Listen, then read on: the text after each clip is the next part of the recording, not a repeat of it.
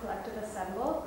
Alice has worked with Assemble for the last 11 years, carefully making places that are respectful of their social, cultural, and ecological context.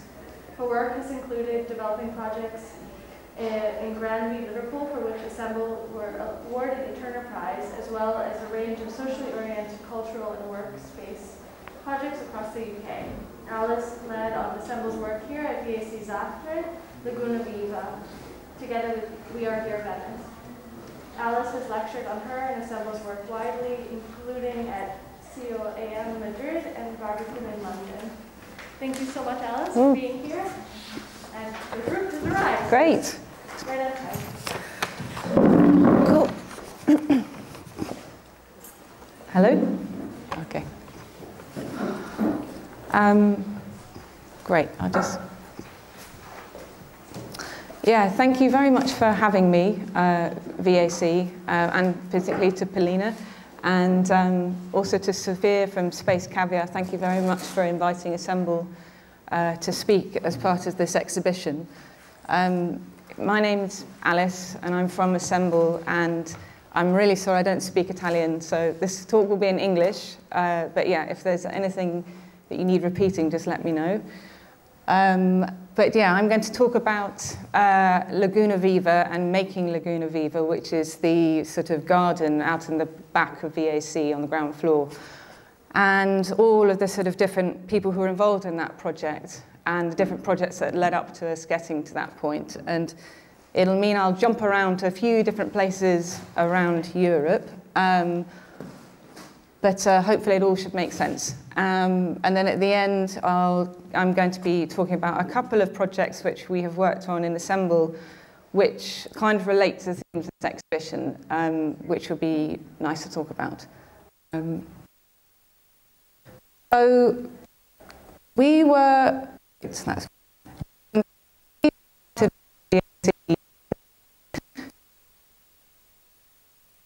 feasibility study that was looking at the rearrangement of the ground floor mainly, and sort of the and they're just open.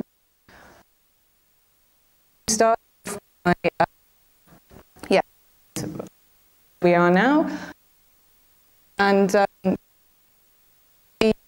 when we first got involved, the ground floor wasn't so much like a sort of, it was put on, used with exhibition, really sort of accessible to the public the whole time. We started thinking about what an art institution or any kind of cultural institution in Venice, like to sort of review like how it can be operating in the city, in a city like Venice, where so many of the art institutions here and the cultural events are so occasional, sort of tied in and temporary with the sort of and like event-based with the biennales, and often there's not so much of a sort of connection to the everyday life of Venetians, and sort of really, I guess, sort of connecting to like the year-round local life of people who live here. And that was something we were really keen to recommend, was there's something the gallery could look at, how it develops its spaces, how they can sort of connect to that, rather than sort of occasional exhibitions. And so, yeah, so we came up with these sort of 3 themes, and so that was sort of about production, and, you know, sort of how, which I guess is great to see doing here, but yeah, how there can be a lot more sort of like a production happening in the gallery rather than sort of more a consumption-based use of it, and then looking at what events do happen here, how the spaces are arranged to support like a sort of a longer-term connection to Venice developing as a city, and yeah, again, the connectedness, which was like about yeah, connecting to the everyday life of people who live here rather than the tourist side. And yeah, so that was sort of looking at, we started off by looking at some of the workshops. You know, this is one where they make all of the gondola, I actually don't know what they're called, but they're like these amazing sort of sculptural parts on the gondolas, which they put their punt poles into, And yeah, and then you know, a lot of the sort of like waste, I guess, that happens in all of the Biennale exhibitions and etc. And so yeah, and so this was the sort of ideas, I guess, that we came up with was sort of the first move was to look at what we do with the sort of that ground floor space, and we thought that something like a garden would be a great thing to bring to V-A-C, and so providing a place where people can just be there without, you know, spend time there all year round, and there's not really a reason to stay other than just sort of being outside and having a place to sit and enjoying the water. So we presented that to V-A-C, and they were really keen to get going with that. And so that was how we started working on that project at the bottom.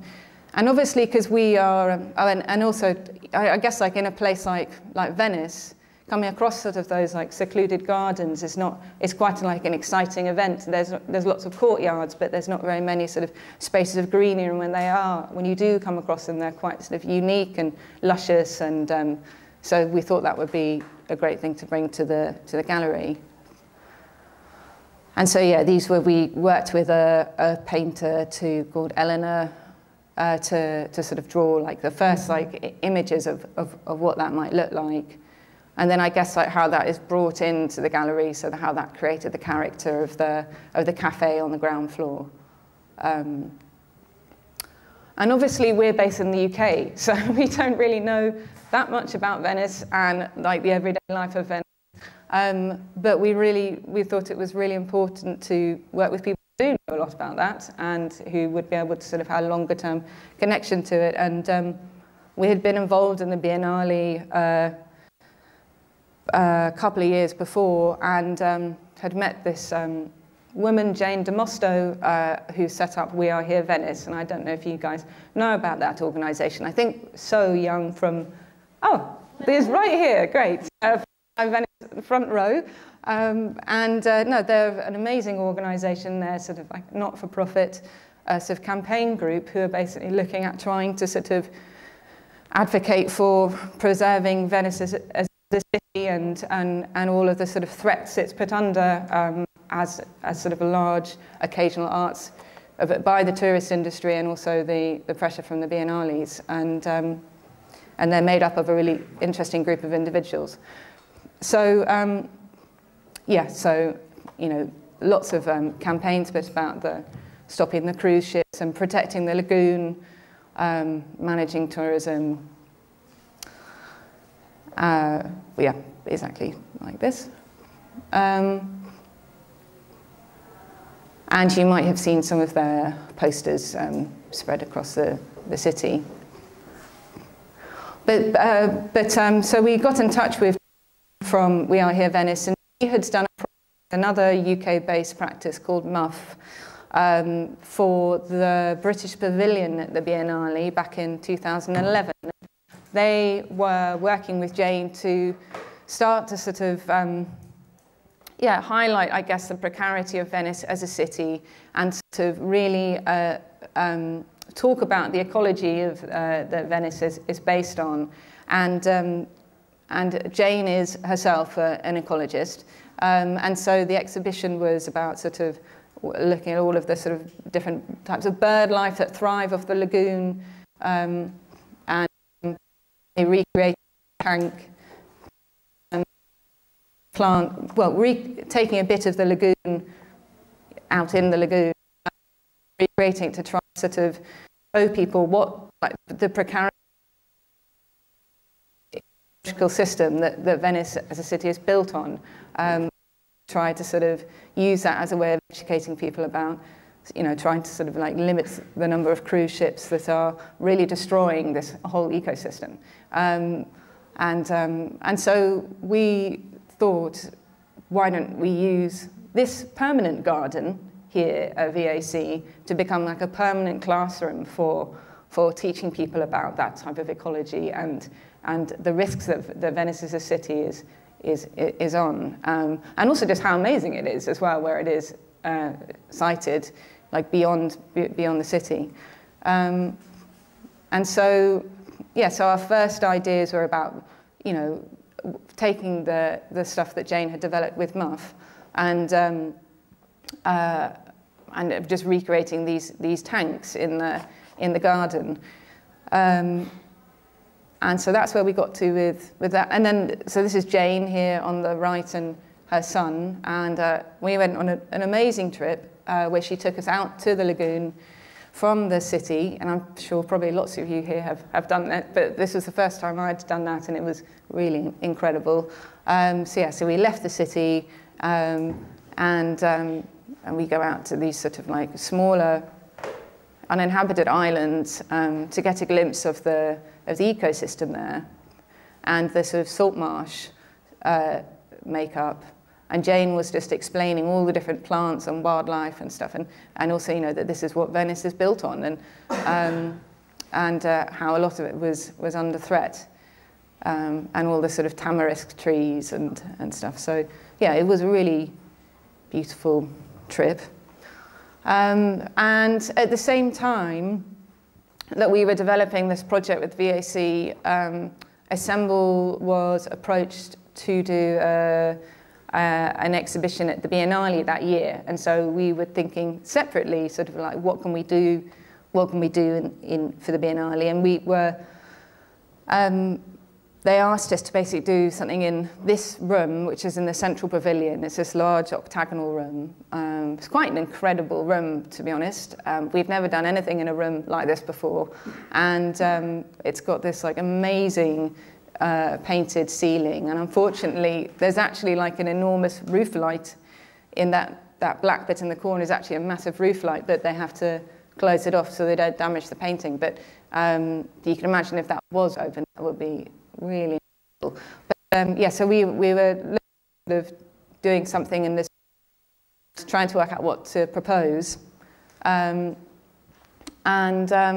now I'm going to jump to about 3 years before that, to a totally different place, because we had been working with, for a number of years, working with this group of residents in Liverpool who had formed a community land trust, and they called themselves the Granby 4 Streets Community Land Trust. And I'm just going to talk to you a bit about those projects, but basically we wanted to use the Biennale exhibition as a way of sort of pushing our work that had been developed with them as an organisation.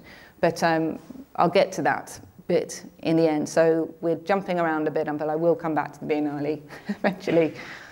But to Granby for a few minutes. Yeah, so Granby is an area in Liverpool, in the United Kingdom, and it was originally built as this sort of like gridded street. So you can see that sort of triangle bit at the top right of the picture.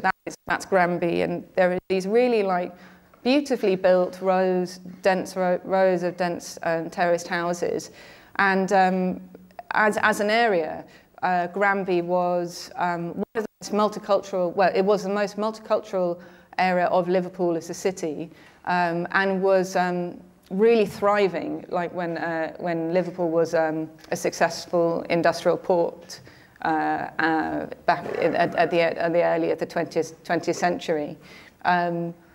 But basically, that as industry the sort of industry started to decline in Liverpool, and the sort of significance of Liverpool as that port city, Granby also fell into decline, and it wasn't invested in at all by the local government, and a lot of people were sort of like moved out of houses. Landlords didn't repair their properties, and It was also, there were also really quite significant undertones of racism in there as well, because it was the most diverse part of the city. Other parts were being refurbished while this area was just being left to fall into disrepair. And instead of sort of investing in the properties, they started to sort of demolish whole areas of the city, and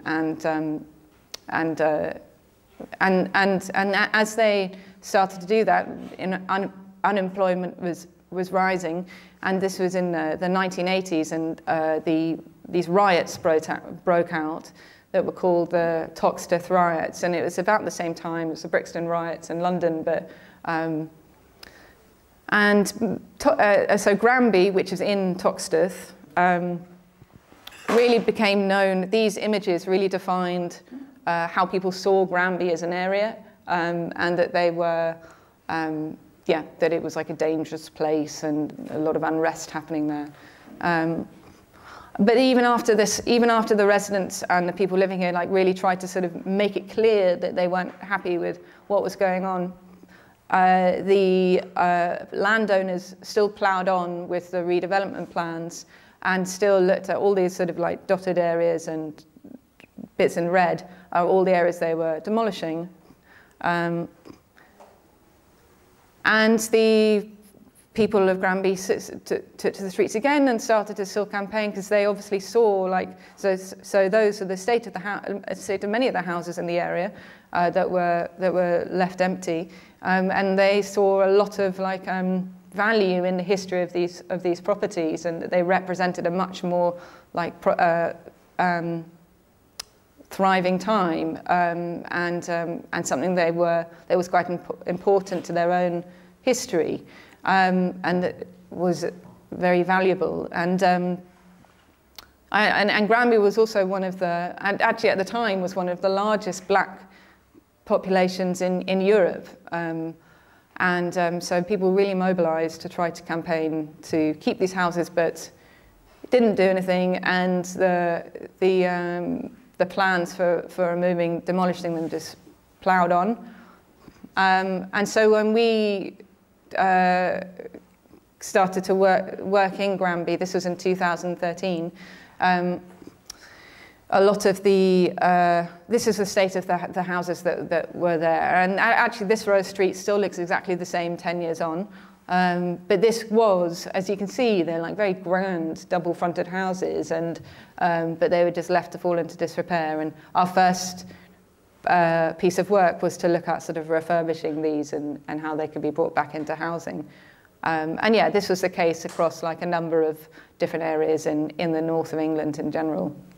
But yeah, so there were just, and there was still a scattering of people still living amongst these tinned up houses, but obviously the state of the conditions that they're living was horrendous, because there was a lot of like fly tipping everywhere, and crime was quite high, but they didn't really have anywhere else to go. But in Granby, it was a really inspiring. The small group of residents who remained there started to sort of take control of their streets where they could, but just through domestic actions like painting, planting streets, and just trying to, where they're able to, trying to make it known that they were here and that they wanted the place they lived in to be better. And so actually, when the streets in Granby are amazing, because they're all, it's even though they're all tinned up, the planting is really thriving, and and they've also got these funny signs everywhere. But yeah, so it's like this, but where you can see on the left that's a vacant house, but all of the streets are really well looked after. And so we started working with them to basically make a case. So the project was being funded by a social investor who was basically had made a lot of money in the city and wanted to support social housing, and was offering to basically give the Granby 4 Streets Community Land Trust a long-term loan for them to do up these properties. And so we were working with this social investor and this Granby 4 Streets Community Land Trust to basically make a case that they could take to the council, so they could then gain ownership of 10 houses in Granby. And so, so we put together this document, and it worked, and they got given, handed ownership of these properties. And the main thing about it was that we said that they shouldn't be demolished, they should be refurbished. Like, structurally, they were basically fine. You know, they were sort of a bit run down, but you know, there was nothing that couldn't be fixed quite easily. And so this was what they were like, most of them inside, and you know, it looks pretty terrible, but you know, the beams are all still fine, and so the external walls. And so so we started refurbishing these 10 houses, and because the properties were going to be sold for social house, either rented as social housing or sold as affordable homes, the budget was very low, and so that was the challenge about where we spent money on that project. And the main thing was to basically invest in the insulation and the structure and making it stand, you know, for a long time. But it meant that there wasn't very much left over for like sort of the more like joyful, characterful parts of those terrace houses that would have been there originally. So we started to look at ways to sort of bring back some of those slightly more special elements, I guess, into the houses through fairly like lo-fi, low-tech ways. So this is just using, you know, regular Johnson's tiles, which are about 10p per tile. But we applied these sort of collaged, they're called decal paper, but it's basically like ceramic paper, which you can put on the tile and then you put it in the other bit. And like making things like the doorknobs, and then also these fireplaces and the mantelpieces. So these are all made from, these are concrete mantelpieces, but they're all made from the sort of rubble and bits of broken brick from a lot of the demolished buildings around the area that are used as the aggregate. And so when we were there, we took over one of the properties to make these fireplaces. And this is actually a nice image, because this is in the first fireplace we made, but it's in Eleanor from the CLT, who sort of led the CLT, is in her house. So she got the first one. But yeah, so when we were doing that and working on the houses, Assemble was nominated for the Turner Prize, and we were like, oh, you know, what do we do with this, and how can we use this platform? And so we said, okay, well, wouldn't it be great to find a way of funneling more money into Granby? And so we set up Granby Workshop, which was basically building on a lot of the products, I guess, we were starting to make for the houses, but to start a workshop directly at the exhibition. And it was a lot more affordable than anything else you'd buy in the Turner Prize exhibition usually. So yeah, and so Granby Workshop had just started, and at the very beginning it made like a whole range of different products. Yeah, so these are like but they're all like fairly like sort of low, you know, lo-fi way. So there was the handles were made by smoking them in a barbecue and to get that sort of smoky finish.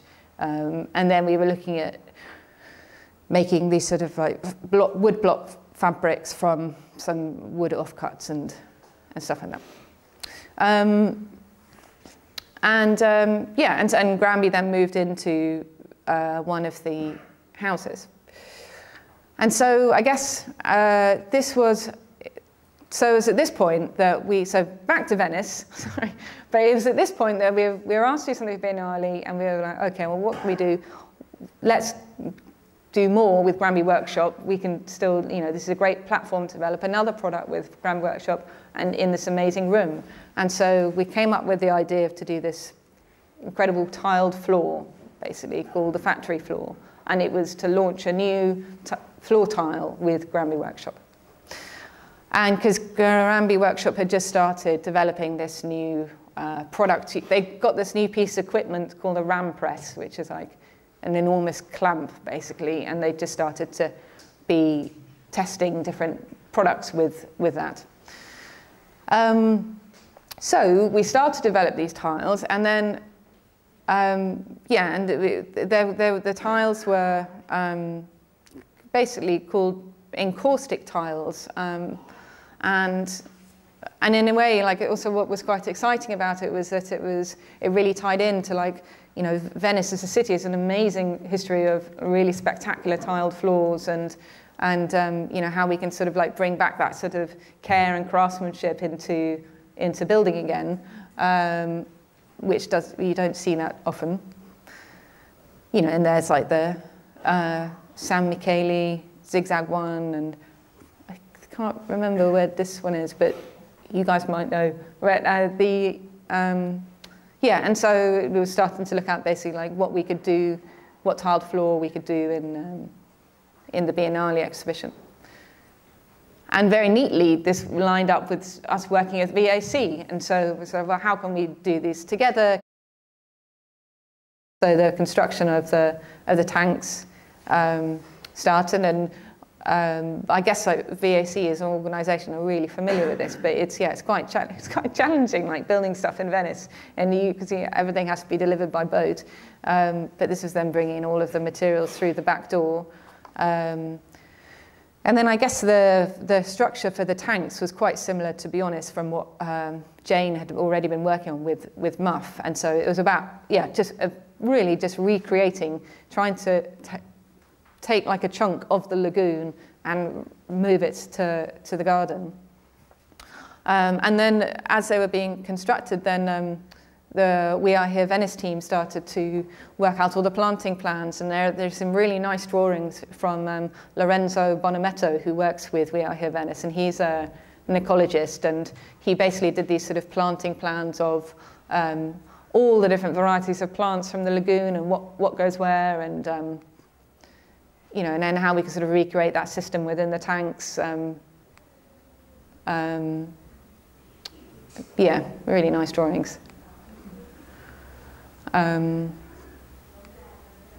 then the V-A-C, the We Are Here Venice team started to go and with Lorenzo Bonametto, and started to go and collect the plants from the lagoon.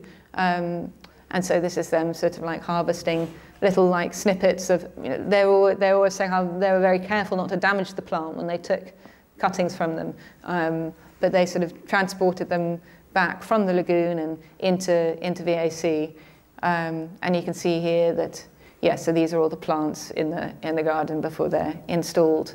And yeah, it was really cool actually to come and see this point when they were putting them in. That's Lorenzo on the left. Yeah, so they sort of like molded the sort of like muddy banks of the lagoon here, and then just planted the plants into the top of them. So this is a work in progress.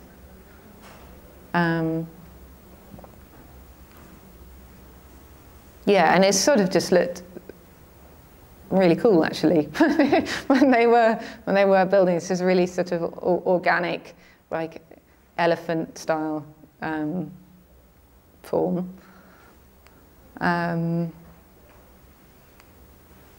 Yeah, and then all the plants were installed, and you can see, and the water was sort of going, and it was pumped directly from the canal into the tanks, and then it was sort of moved around, so it kept oxygenated, so the plants could survive and thrive. But yeah, and it was like a real sort of like menu, I guess, of what Venice is based on. And I guess the point was it was trying to be some sort of like permanent campaign, really, to make that known, and to protect it. So yeah, so this was it when it was all installed and finished. You can see there's no tiles there, because the Biennale was still being installed at the same time. But this was it when the Biennale opened. And then at the same time, all of the tiles were being installed in this big octagon room. And so, yeah, so we sort of were working with this local contractor who were putting them all in. And I guess the challenge was that they had to be installed so they could also be removed again. So that was a bit of a challenge. But yeah, so that opened pretty much on the same day. So I was sort of like hopping back and forth between the two for about a month, which was actually great. Yeah, and so this was the final installation when it was open, and then that was open for a couple of months. And then they moved over to V-A-C and started to be laid here. And there's Polina. and so now there is now the garden we see today. So I guess in a bit of a roundabout way, there has been there's just been lots of different people involved in the project to be able to get us to make this project. And it's, yeah, it was sort of about us like working out how we can work together to make this happen, really. But yeah, we will see this shortly. But yeah, and now this is just open to the, as you all know, this is all just open to the public. So that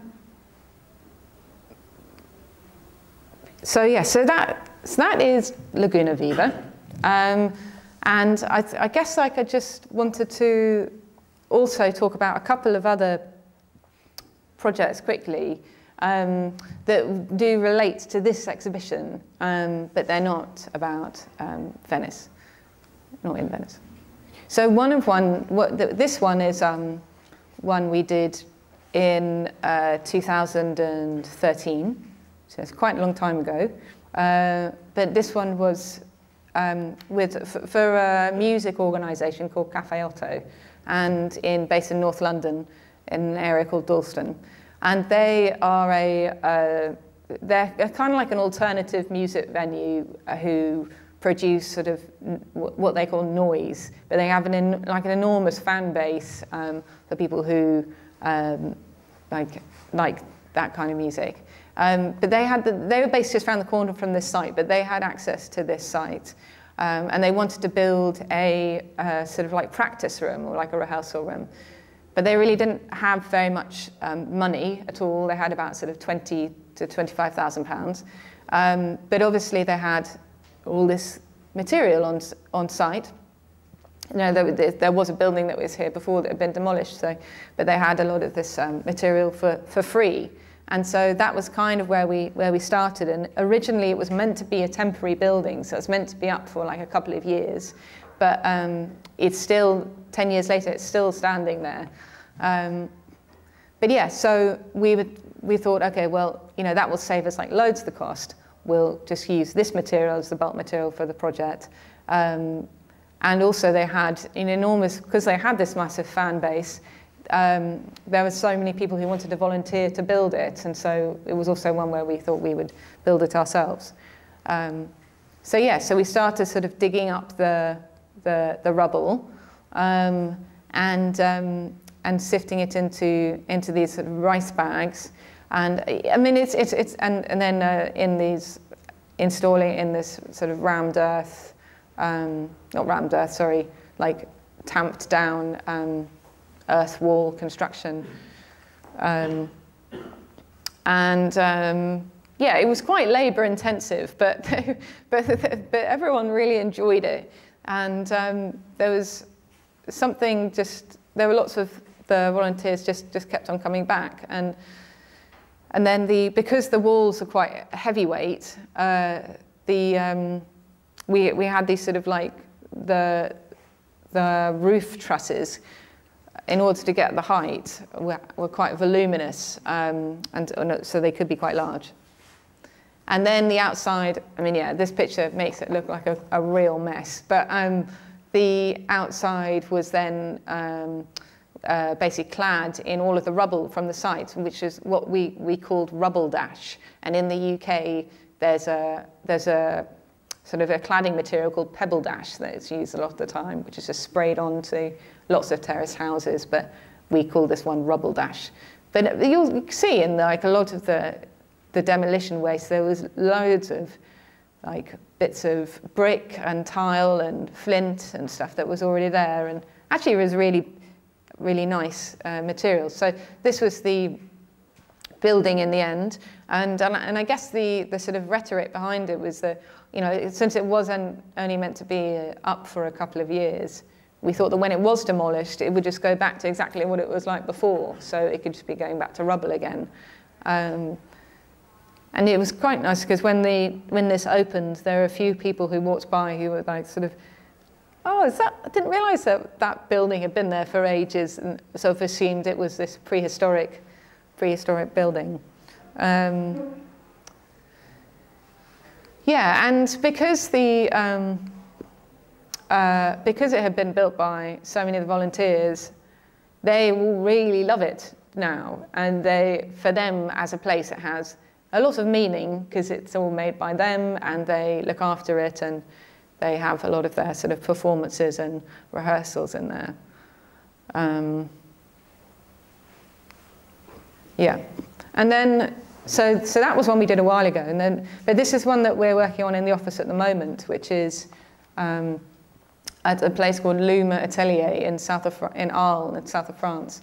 And Luma Atelier is basically like a big research facility in south of France, looking at different sort of ecological material development. And they are developing these large old railway sheds in south of France, basically turn them into workshops and an event space and stuff like that.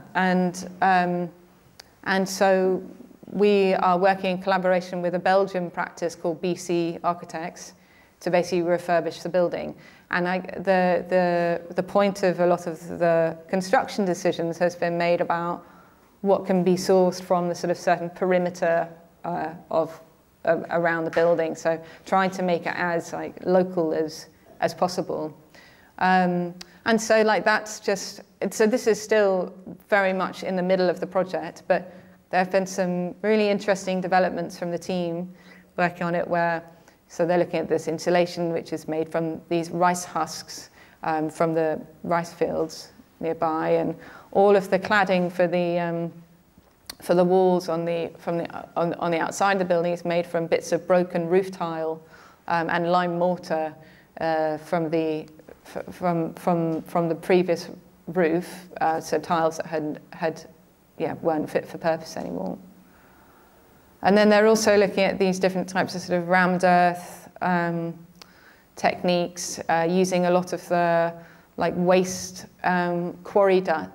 stone dust from quarries nearby, because there's a lot of stone quarries near Arles, and they've actually got this amazing amphitheatre in the middle of the city. So that one is, so this block is looking at it in like sort of rammed earth, but then this one is actually looking at making sort of blocks out of the quarry dust itself, and then sort of like bonding them with lime mortar. And then again, other more sort of like insulative acoustic panels, using this rice husk again and lime, and also some of this waste quarry dust. And then a lot of and then this is from bits of stone core that were again like a waste product, but looking about how they can be recast to make sort of pieces of furniture. And this is like a 3D extruded plastic made from algae, which they're looking at turning into a sort of like handrail detail. So I guess, so I guess there's a whole other presentation about that. I'm not actually working on this project, but there's a whole other presentation about that project and the sort of context of it, and how some things make sense ecologically, but then loads of other stuff really doesn't seem to, there's like a lot of contradictions, I think, about how stuff is made.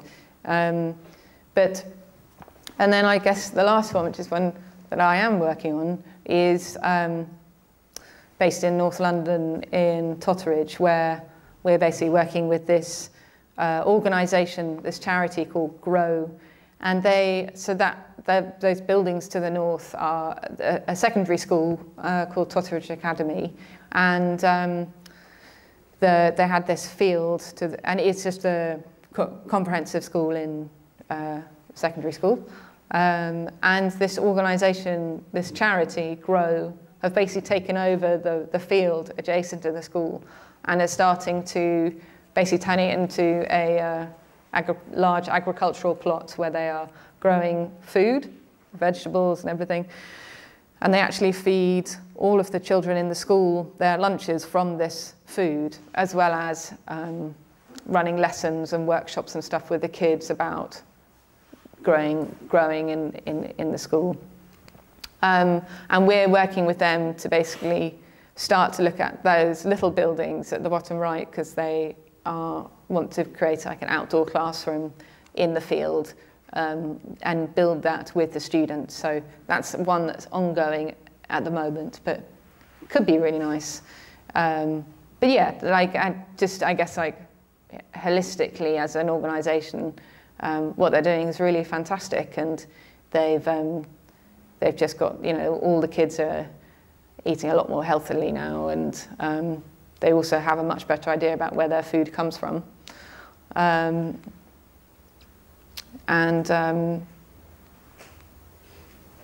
Yeah, so. But yeah, so I guess we're sort of starting to think about what the classroom could be made out of, and also how it could be delivered with the students on the site. So stuff that can be built by teenagers, really. It's a single-story building, so it shouldn't be too challenging, hopefully. But that's another one that's going on. But that's about it. But yeah, thanks very much for listening.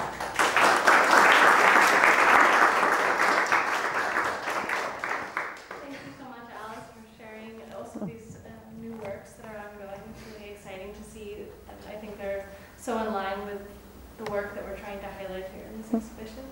I was thinking that it's still so nice out today and the sun is shining, so it would be nice if we could all move down to the garden space and enjoy this Laguna Viva project. And maybe we could do a Q&A informally in this way, where anyone can ask questions to Alice, and also COAM is here, and we can talk about the garden over a drink and hang out in this beautiful space. Does that sound good? Yeah, that sounds great. Great. Thank you. Cheers. Thank you very much.